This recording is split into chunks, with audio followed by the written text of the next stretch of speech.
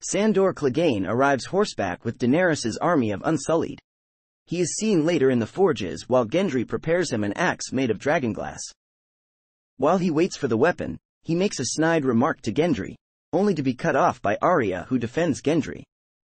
He points out that she left him for dead, to which she replies, "First I robbed you." He realizes just how ruthless and trained the girl has become, by saying, "You're a cold little bitch, aren't you? Guess that's why you're still alive," before stalking off. In preparation for the fight to come, Sandor goes up on the walls of the castle and drinks alone until he is approached by Arya, who asks him why someone like him, who is used to only fight for himself, has now joined a greater cause. Sandor recalls that he did fight for her once.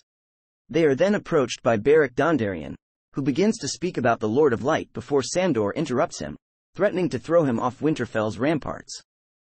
Once Arya is gone, Sandor remains drinking with Beric while waiting for the battle to begin.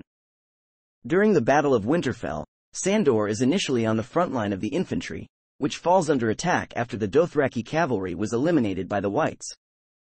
Sandor fights off many Whites but is forced to retreat with the rest of his troops as there are far too many enemies. Sandor is left distraught when the trench is set on fire, which causes his pyrophobia to resurface to the point that he refuses to fight any longer, claiming to Beric that they cannot defeat death. However, Sandor musters the courage to resume the fight upon seeing Arya struggling against a group of Whites. Sandor and Beric search for Arya in the castle, and find her chased by several Whites. They manage to save her and retreat in the Great Hall, where they encounter Melisandre. As Beric has died from his wounds and Arya leaves to face the White Walkers, Sandor remains in the hall with Melisandre until the end of the battle, which is ended by the complete annihilation of the army of the dead. Exiting the castle's interior, Sandor sees Melisandre departing without a word to meet her death. While the living celebrate their victory over the dead, Sandor expresses disinterest in sleeping with any woman. When Sansa talks to him, he states she wouldn't have to go through the trauma she went through if she escaped King's Landing with him during Battle of the Blackwater. Sansa, however, replies that if she did, she wouldn't have learnt so much and would still be a little bird. During the Battle of King's Landing, Sandor and Arya infiltrate King's Landing in order to assassinate Cersei.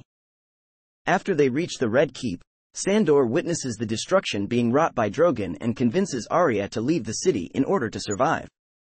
He is able to reach the Red Keep and effortlessly slaughters the surviving Queensguard, but allows Cersei to flee, only having desired to kill Gregor and knowing that the Lannister queen will likely die during Daenerys' attack. Staring up at his monstrous figure, Sandor draws his sword and attacks head-on. He manages to remove Gregor's helmet, revealing a grotesque appearance. He eventually impales Gregor through his stomach, but it proves useless, due to his state of apparent undeath. Despite stabbing him repeatedly in the neck and chest, Gregor shows no signs of pain, as he picks Sandor up and slams him against a column. Gregor proceeds to gouge Sandor's eyes, much the same as he did with Oberyn, but fails to destroy them completely, as Sandor stabs him through his left eye with his dagger. Sandor, with what vision he has left, screams angrily and throws himself and Gregor through a crumbling wall and off the falling tower to their fiery deaths below.